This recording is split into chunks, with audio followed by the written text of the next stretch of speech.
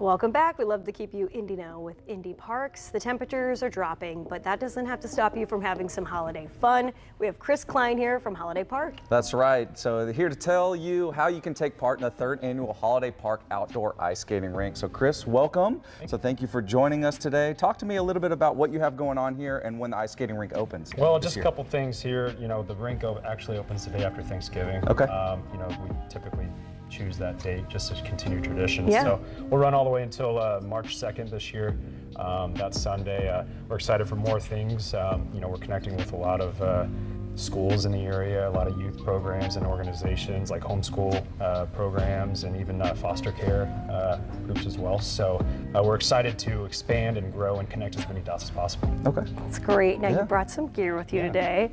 These are looking so cute. Look at those little boots. What do we see in here, Chris? Well, a couple skates. One thing that we're going to be adding this year is a little bit of hockey on the outdoor rink, some 3-on-3, stuff like that. You know, just again, trying to find ways to evolve.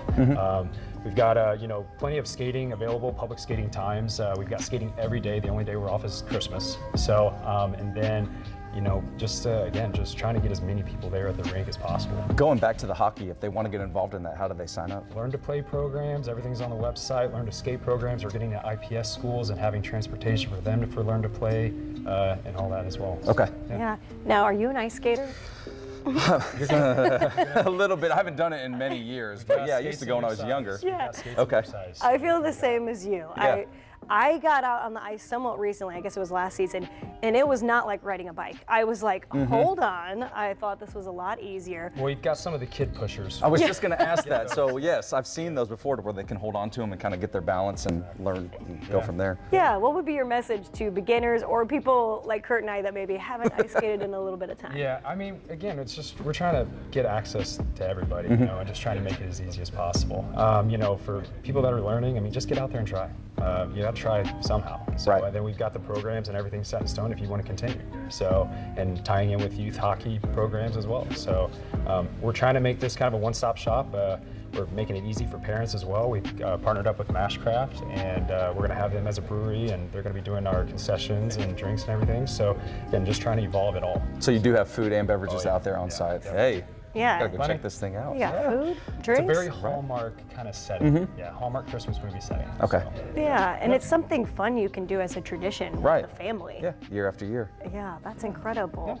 Well, I love that you're encouraging people to get back out there because I'll tell you what, it's also a workout when you get on the ice. Getting off the ice. Yeah, we're actually going to be doing a skate-a-thon for 24-hour skate-a-thon. So we're going to be doing a lot of promotions for that, and you know, we're coming up with some concepts where you know we can skate a mile on the ice and how many laps that looks like. So we're going to have some fun things like that as well. That's so really get cool. into the workout stuff.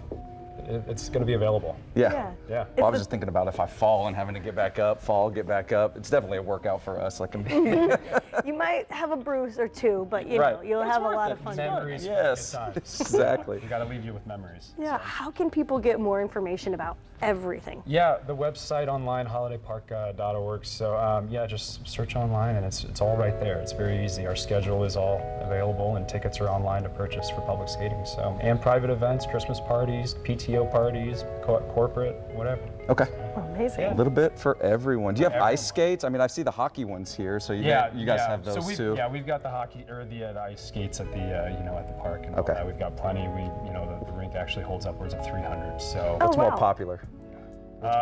Probably the hockey skates. They look a little bit cooler, I guess. Are they easier to balance on them? It's not easier. Okay. No. So good to know.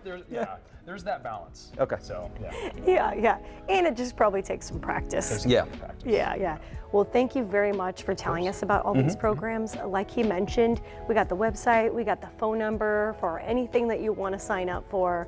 And thank you for inspiring us to hopefully get back out there this season. Excited to see you out there. We're very excited. Come and check it out. Yeah, thank you so much, Chris. All the information on the screen for you there.